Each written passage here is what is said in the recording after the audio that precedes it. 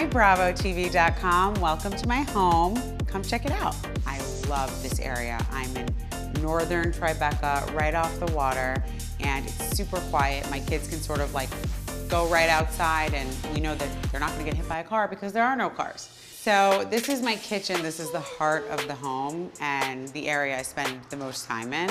I actually designed this loft.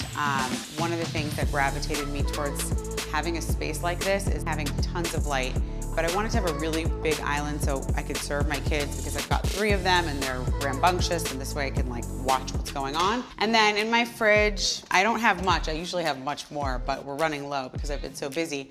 But I always have celery because I have celery juice every morning. And you can see this meat is out from Hudson and Charles, which is the only place I buy meat because I'm making meatballs tonight, my kid's favorite. Now let me take you downstairs to where all the action and chaos actually happens. So this is my son Levi's room. We recently got him this bunk bed because we're transitioning the baby, whose room is going to turn into somewhat of a storage room, into the bottom bunk, which is a big deal.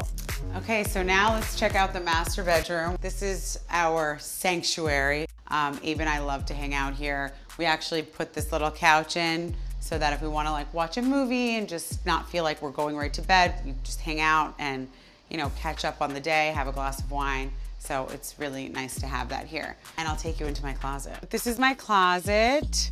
As you can see, this side is mine and the other side is Abe's, and Abe's is much smaller because he doesn't have that much stuff. Kind of OCD and like super organized, so I like to have looks prepared just so that I know what I want to wear if I want to run out the house. I don't have that much time on my hands, and everything is like super scheduled for me. Workouts, kids, taking them to school, after school, and then my actual job. So doing this actually helps me a lot. And these are like pieces from so many different walks of life. It makes me like kind of emotional looking at my closet because I love my closet so much. But it's like a shoe from, you know, my college days. This is actually a bag that Abe got me when we first started dating. Fashion is just a great way to express yourself and something I love. So my closet had to be very good when I was designing this place. Well, thank you so much for coming, BravoTV.com. This was really, really super fun.